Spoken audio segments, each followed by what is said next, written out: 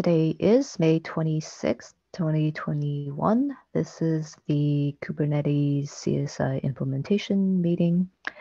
We'll go down our usual release status first. Starting with 121, I think the main thing we're waiting for here is getting our CI updated. Do you know if we've made progress on that?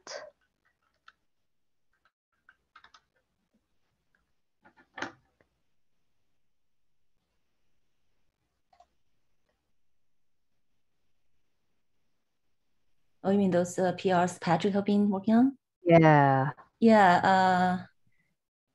Yes, I don't know if he has still have anything else because he has been submitting PRs, and then most of them, I think the latest one should also be merged by now. I don't know if there was anything pending. Okay.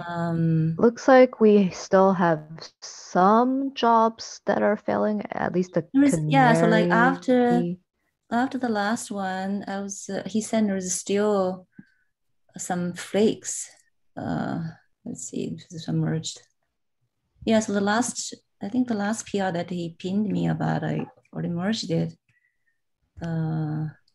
He said there is one flake. I don't know if he's still working on that or mean that by that. But I don't, yeah, Okay. I don't know if there Looks was like there's been, okay. Looks like there's at least some improvements. Some of the jobs are able to pass now. Looks like there's still some more work pending here. That's fine. We can follow up with Patrick offline. Next is 122. I think we discussed some of this already in the CSI spec meeting right before this. Yeah. First is the force detach change that Ben is working on. Looks like you and Ben will be working together to figure out how to get this tested in a POC. Yeah. That's good. Next is marking volume uncertain states. I think, is this waiting on Hamant to review? Yes, so I will try to rebase it today, yeah, and the ping Hamant to. Cool. Thank you. Next up is the non-graceful node shutdown cap. Yeah, I still haven't had a chance to look at this, but go ahead. Yeah, I asked the release team. Yeah, they're saying actually we can still merge things as professional. So I think I need to change right now it still says implementable, so I need to change that to provisional. Then that should be fine. So the stage is RFI is fine. Yeah. Okay. Sounds good. Yeah, I'll try to look at this. I think also some of this is going to depend on the testing you're going to do with the CSI spec changes. Is that right? Yeah. Okay. But I'm thinking we don't have to wait for. Do we need to wait for test results? But it's fine. We can wait a little bit. I mean, I think it's like what's the date that Sat said is the 6th. So yeah. Okay. We can wait until then. Yeah. And see, how far we can go. Sounds good. And if anyone else also wants to take a look at this, please feel free. All right. Next up is the volume data JSON file being deleted. I believe Jonathan is working on a fix for this. Is that right?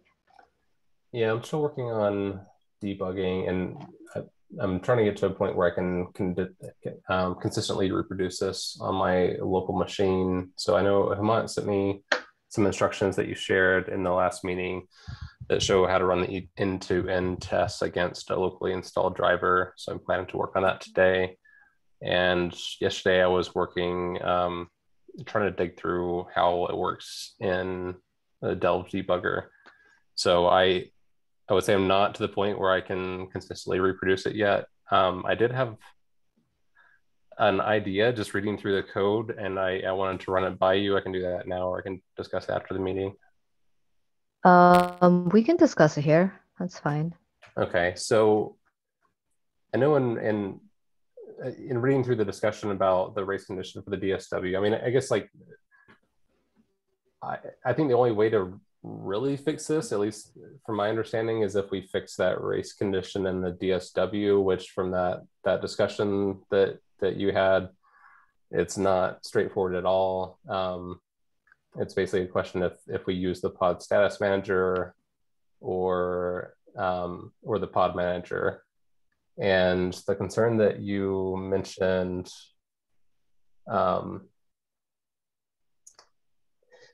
if we rely on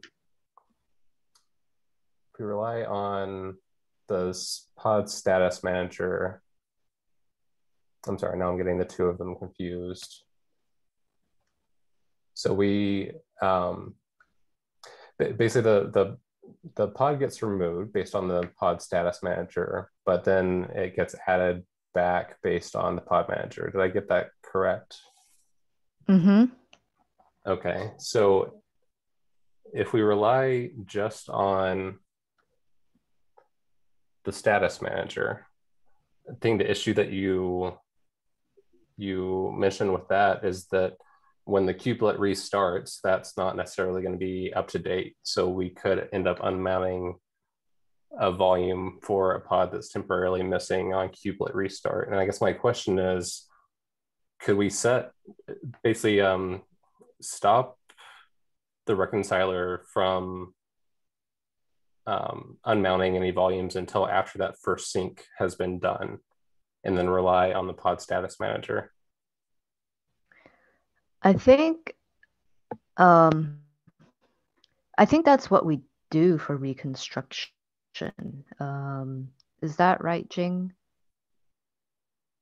I think one of the maybe problem is that the kubelet itself or like in reconstruction, we always reconstruct first before running the reconciler. But I think the problem is that once the reconciler runs, it's still possible for the pod to not be in the pod status manager.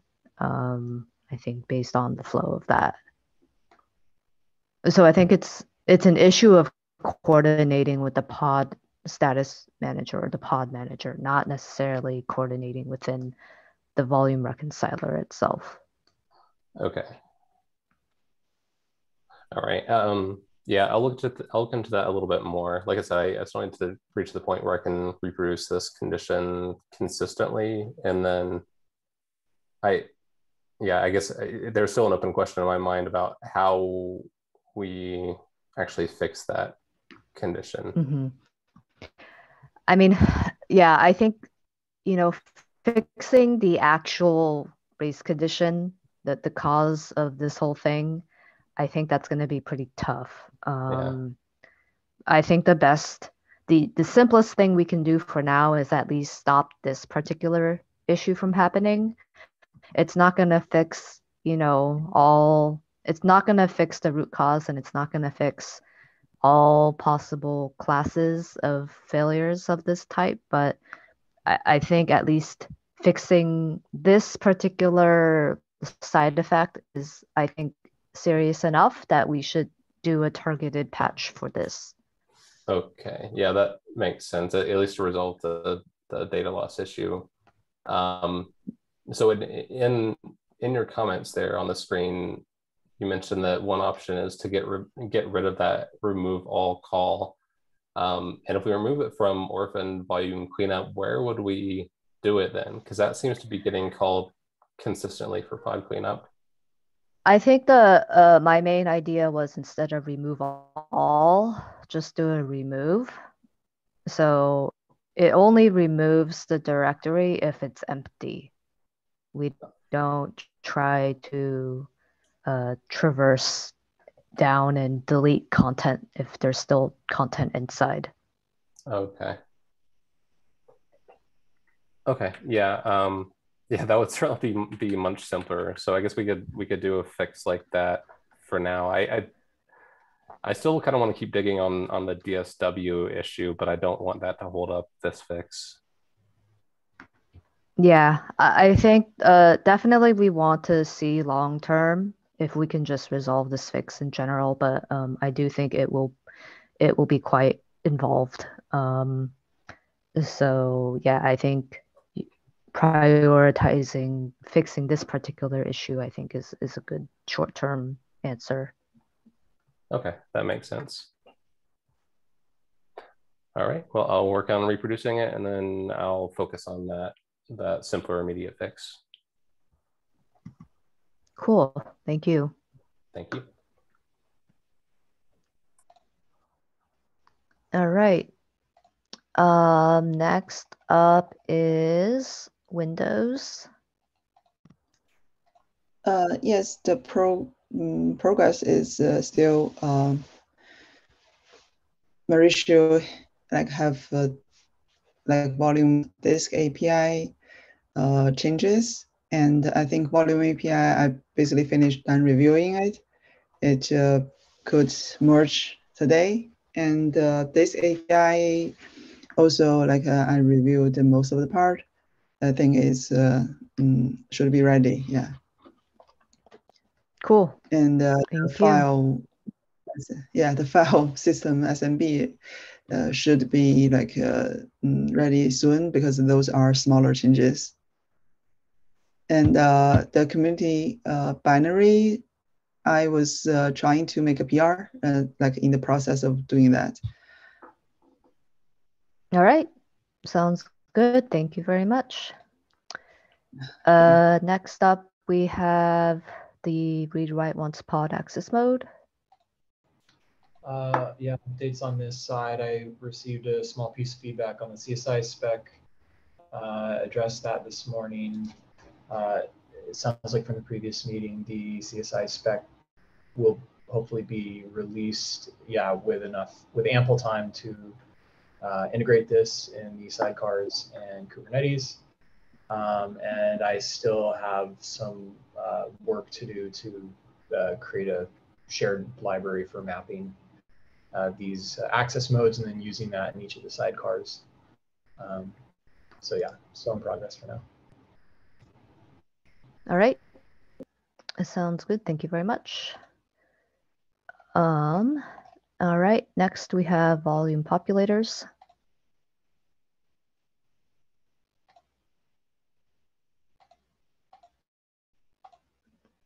Okay. Is Ben around? Can you all hear me now? Yep. All right, stupid double mute. So I got help from Tim on an example for how to implement this in the API server, and I have a patch that actually works already. And so I'm at the point of adding test cases to make sure, to cover all the different corner case possibilities. But the API server work is coming along, and I should have a PR ready soon. Awesome. Thank you very much. And it would have been hopeless without Tim's help. I'll mention that. So thank you to Tim if you're listening. Yeah, this is a really tricky API work that you're doing here. So, all right. So I think that's it that we're tracking for 122. Was there anything else that is missing here?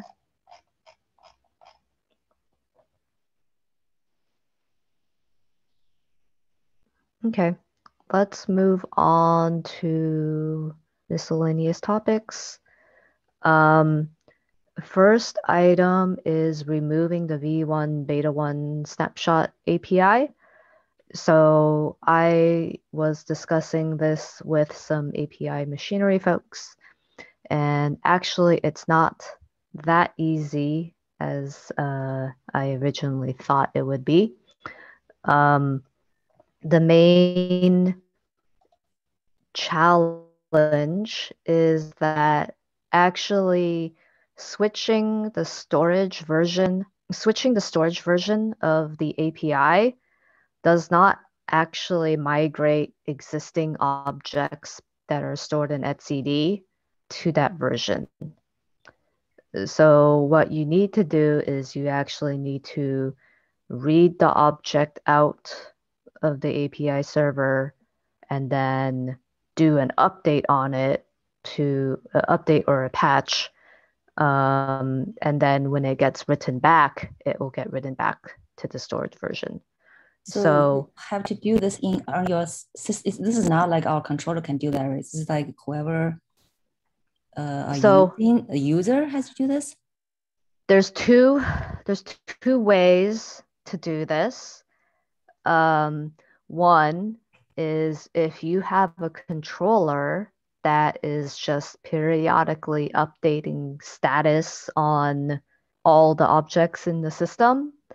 If you have a controller that already does that, then that's already handled. Otherwise, there is this tool called the storage version migrator that you can run, which will do it. This is before, let's say you upgrade to our. Yeah. We're talking about we are moving you our, like, let's say, have sidecar to only use V1. So before that, the user has to kind of use this tool, right? So you have to do this before you remove the V1 beta schema from the CRD definition. So you can switch callers, you can install the V1 API, you can switch the callers to use the V1 API, but you can't actually remove the schema from the definition until you have somehow confirmed every single stored object has been updated to the new version. But you can also change the stored version to V1. Nothing stops you from changing that, right? It's just yes. you can't drop the old one. Yeah, so let me pull up our CRD definitions just to sort of demonstrate. Where's our client? Oh, sorry, I'm looking at the CRD, right? I'm looking at the wrong repo. Client CRD. Okay, so, oops. Yes, the stored version, we already changed that, right? We already changed that to. Yeah, that is fine. So you can change storage to true for V1. That's already there. You can also, and then for V1 beta, after some time, what you can do is when beta is the server is true, storage is false. Yeah. When beta. Yeah. And so after some time, you can then switch served for V1 beta to false. Okay. Which means that people can't make API calls using the V1 beta type anymore. It has to all be V1 V1. But you still have, so served can be false, storage can be false, but you still have to keep this definition here. Like you still have to have this V1 beta definition inside the CRD object. We can only remove this when we confirm and we know for sure that every single persistent object in etcd has been read out and rewritten back on the newer V1 object type. So wait a minute. Why do we care about that? Like the moment we stop serving it, can we just declare victory and say beta is gone, and but leave it there in the CRD for back, so the people who have stale objects in their etcds can read them? Yeah, we can do that. I think that's fine. I don't see what the point of removing the beta definition is. As long as we stop serving it and stop storing it, that feels like the endpoint. Because Yeah, I think trying to that's do what you're saying and know when it's safe to remove it, like how would you possibly know that at the moment you're trying to install the CRD? you So it's can't. like whoever is doing the upgrade have to make sure, and then Yeah, like whoever is managing the cluster would have to like know that before doing it.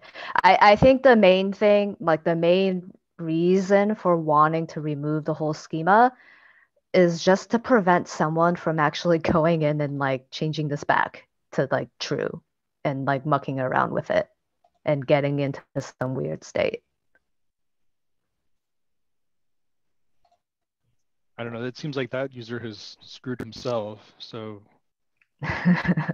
Maybe. I mean, just So seriously, like you can change any CRD definition to add more versions and do evil things if you want to do evil things. Like anyone who has the That's very power to true. modify CRDs has a lot of power to cause That's problems. yeah, that's true. I think the other thing, the other maybe thought is, you know, in the future, if we end up having like, you know, 10 different versions, then just this file is going to be ridiculously huge and tough to maintain. And if we want to add a new field, do we need to add it to v1 beta 1 too, even though it's not served? That's strange. No, you can't ever change v1 beta 1. So if we added a new field, it would be added to v1 and it would be marked optional, and there would be no analog in v1 beta 1. So if anyone did somehow enable the beta API, that field would just be missing when they access it through the beta API.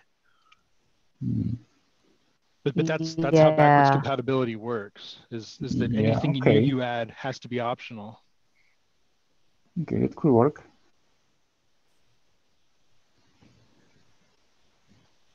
It could work. But no one should care about beta at this point, right? Except for the backwards compatibility stuff. Yes. So the important question from my perspective is, when do we flip that served flag to false? Because that's when CSI plugins must be running a v4 or later sidecar, right? If you're running the v3 sidecar and the cluster you're on switches served to false, you're screwed. Yes. What we've done in Kubernetes core APIs is typically a year. We'll turn it off after a year. Sounds good. So basically in 1.22, I think we said that we are going to update the external provisioner sidecar to use v1. And then that's fine. And we can say like a year after that, then we can stop serving so v1. like 1.25. So that gives 1.25 we'll change it that yeah, that gives people a year to upgrade to the new provisioner version. Let's write that in here. Let's keep. So right now we have both v1 and v1 beta, and served to set to true for both. Okay, so I will let you write, Michelle. And the storage is v1 is true and v1 beta is false. Is the current. Only one storage can be set to true. Yeah. Correct. Sorry, I missed that. What's that? You can we serve both, but we can only store one. So storage version right now is it's v1. Yeah, we changed that to v1. Yeah, and we serve both. Okay, so for now, customer can use both v1 beta or v1 snapshot API. Yeah. And I just wanted to point out a practical concern for plugin authors, which is that while the GA version of the CRDs and the GA version of the snapshot controller coincided with the 1.21 release. I'm sorry, the 1.20 release, right? That was 1.20. there's no guarantee that it's actually that the right version is actually installed. You could have Kubernetes 1.21 with the beta CRD and the old beta snapshot controller because the admin didn't know what he was doing. And CSI plugins have to deal with that. Yes, that the versioning issue for out-of-tree components still remains a problem. I think the best thing we can do given that issue is we as a project can set guidelines and recommendations and what the project will actually support.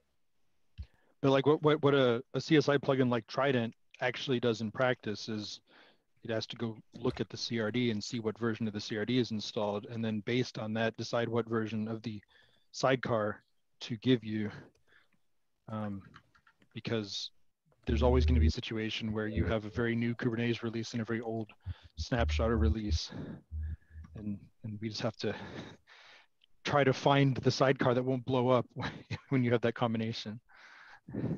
Yeah, I mean, you know, the sidecar that uses v1 beta is, you know, still going to be working, right? Up until this 1.25 deadline that we're saying. Right, but we're not, as a community, we're not going to backport all the bug fixes from v4 to v3. So over time, v3 will get more and more out of date because we will backport for up to a year. Right, but like probably the critical bug fixes and not every little thing. So like as a practical matter, we want to get people on v4 the sooner the better, but we can't do that unless we're confident that the cluster they're on has the GA CRD. So there's nothing to do other than to just check at install time what's there. Mm-hmm. And I also want to ask, like, what customer need to do, like before 1.25 when we stop serving, like if they have automation that uses these objects, then they need to change their objects to use the v1 version. So they can run some tool to convert from v1 beta to v1, or? I mean, since the schema didn't change between v1 beta and v1, all you have to do is just change the version field in the manifest. It could involve recompiling binaries or editing scripts, changing YAML. So this migrator thing, can they run this? So this migrator is only about migrating reading the data out of etcd and writing it back in order to update the stored version. This doesn't help with if the customer has, their YAMLs and manifests or their controllers that are still using the v1 beta clients. They still need to change those. Okay. Yeah. So for the existing snapshot object, they can run this version migrator tool to convert to v1 object? They could, but they don't need to.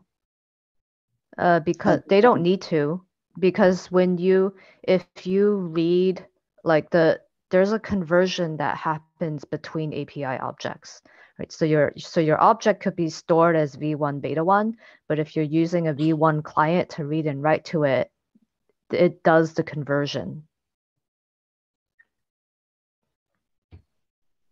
So you don't need to do anything for your existing object, like still running. Until we drop support for beta, then anyone still using beta will see failures, right? So that's if someone has scripts.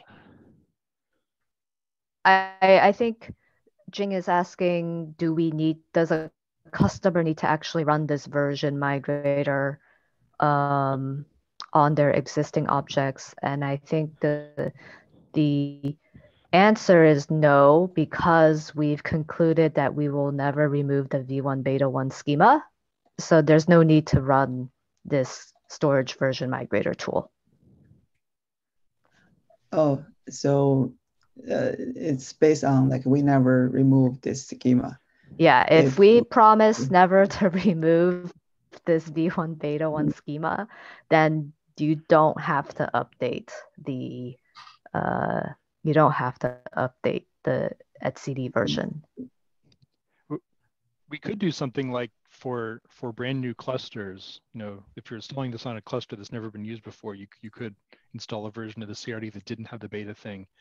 But for any cluster that had the old CRD and you're just upgrading, you just always leave the beta schema there. But we don't want to maintain that many versions. That the schema, we don't want to maintain 2 versions of that. We only want to I agree. I'm just yeah. like. But I'm you saying can do that, yeah. It like would be safe. Trident can do that if you want it's to. not served and it's not stored, then you don't actually need it on a brand new cluster. But if it's already there, removing it doesn't achieve anything. So no, Trident's not going to mess with your CRDs. We've put that stick in the ground. We will check your CRDs, but we're not going to alter them. Well, because if it's brand new, then even if you just use the CRD that still has that, but it says doesn't serve V1 beta 1 anymore, so it's not going to create any V1 beta 1 objects, right? But Trident will not install the CRD in the controller. Like that's your problem as an admin to get the CRD and controller onto the cluster. Okay. By the way, I have a clarifying question. If we keep the v1 beta 1 schema and then we set serving to false, if a user tries to create a v1 beta 1 object, what happens? So that fails. Okay, cool. You can't read or write. Sounds good.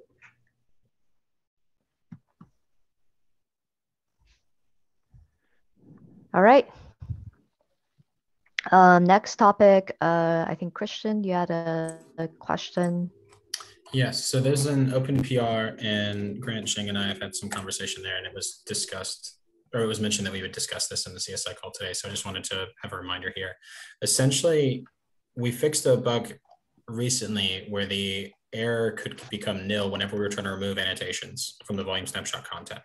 That has been fixed. However, we're still not seeing the error actually propagate to the volume snapshot content because we repeatedly get this object has been modified error. I know it's something that Grant was working on earlier to try and change to patch instead of update, and then that PR was closed. So I submitted this. It is fairly small. It basically forces us to get a copy of the volume snapshot content whenever we're attempting to update the error status. So is one more API call here acceptable, or is it something that we should avoid and just live with until we have a long-term fix, is essentially the question.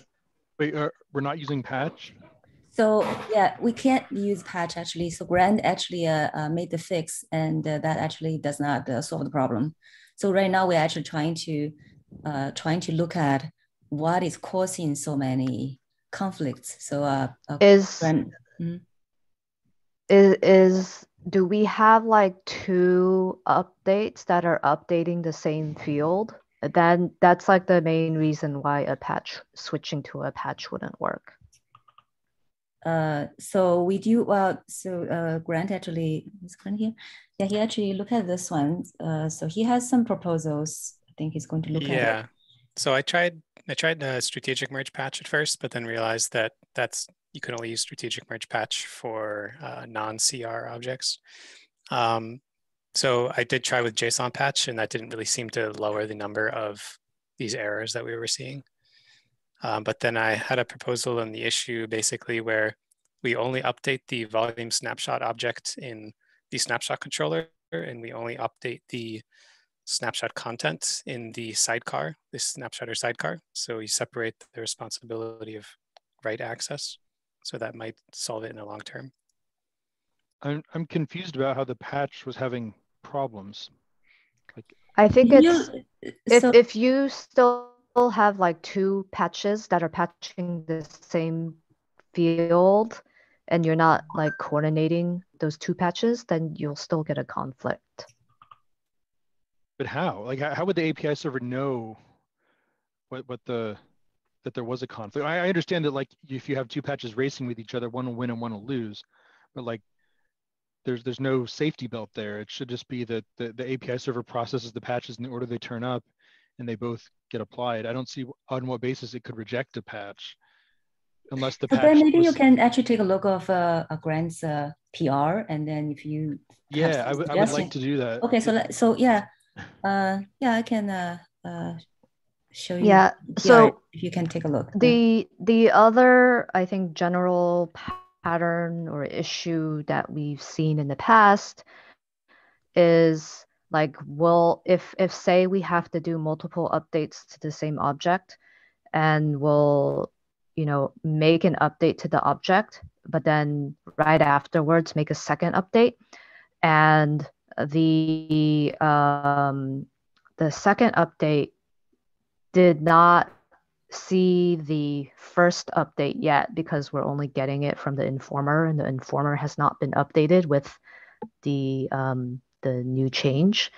So I think things that we have done in the past to deal with that is we also update the cache before we actually make the API call. So that's something we do in the PB controller. Like this change right here, do a get and then do update? So instead of like making an API call to actually do a get, what we do in like the PB controller is we update our cache first before making the update API call. That way, if we have a subsequent update, our cache is already using the newest object, and that sounds we won't have scary this out of date issue. Because if there was another update that happened from another place and you just overwrote your cache, like you could have overwritten valid data from the actual system. Yeah, or if your update fails after you've updated the cache, now the cache contains bad data. Yes, but I think the assumption is that there's only supposed to be like a single writer. Like if you have multiple writers to the same field, then that's still, I think, a pattern we should try to move away from. I agree, but like just from a correctness perspective, overwriting your own cache feels super bad. Just because it doesn't it only works in the situation where you didn't have a problem anyways, because you didn't have any other writers, right? If what you want is a write that always succeeds, like a JSON patch, I think is the answer. And I'm very curious to see this PR that doesn't work, because if you can take a look at the great. So Michelle, so you're saying this like this get and then you update. This is normally not recommended because we are making too many API calls. I mean, sorry, did Jan have something to say? Yeah, there is already a function in client Go to retry on conflict that calls something. But the retry and that's still, you have to go retry, right? I mean, but like it's how can we avoid conflict? Because we're getting a lot of the error. You can't avoid the conflict. But we are getting a lot of these errors. So just trying to reduce. I'm not saying completely, but reduce, because we are seeing a lot of this in the log. So we're trying to reduce, right? In this specific case, we were reproducing these errors for about 2 hours, and the volume snapshot content never got the update, and we kept retrying. Well, then there is something very wrong in our design. So this happened a lot of times, or it's like notice in one of the tests? No, we are seeing a lot of update conflicts. So that's why we are trying to address it, right, using the patch, but then does not look like that actually help.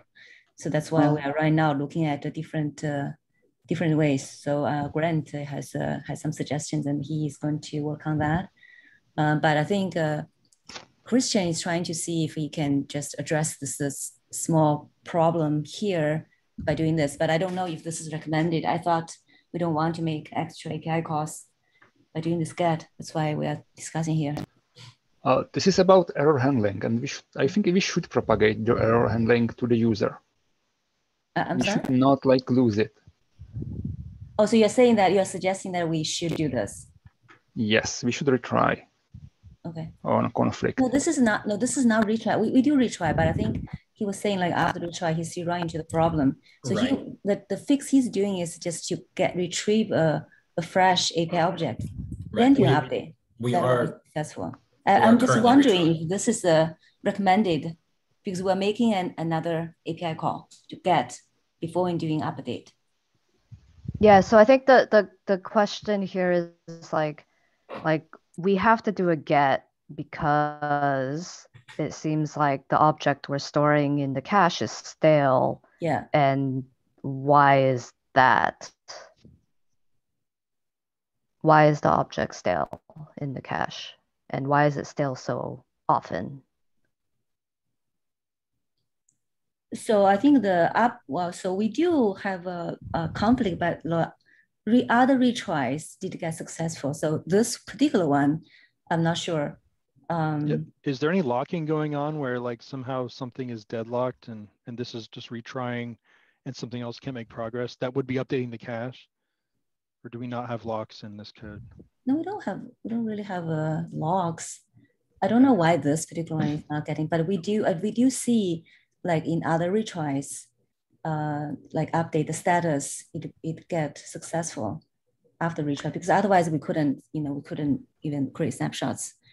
In terms of debugging, can we just like print out the objects like every time before we try to make the call and also after we make the call, what is the state of the objects that we see?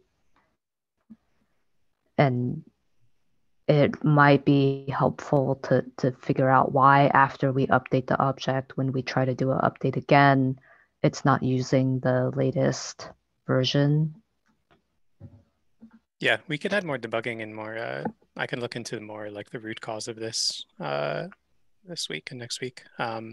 It's actually very reproducible. It like happens, you can check like 56 times every job. So it's pretty consistent. So I can look into that. And in terms of load, like, is this just like a single test, like a single E2E test that triggers this every time? Or do you have to like stress the system under load? It's not under stress. It's just the normal PR job. Okay. The scenario where it was noticed is, at least for the specific PR, is creating a volume snapshot with an improper parameter in the volume snapshot class. And if you do that, it's reproducible every time, even if it's just a single snapshot. Okay, yeah, it might just be a bug in how we're handling that. So I'll debug it more and open an issue to track that. Cool. Sounds good. All right. Let's see. Anything else that anyone wants to discuss today? I just wanted to ask that someone sends me a link to that PR. Yeah. Thank you. I'll send it over. Okay. You could send it on Grant Slack. was okay, yeah, thank you. Grant was send it to you. Yeah, I have it here. I'll send it over. All right. Sounds good. If no other topics, then we'll end for today. Thank you. Thank you. Thank you all.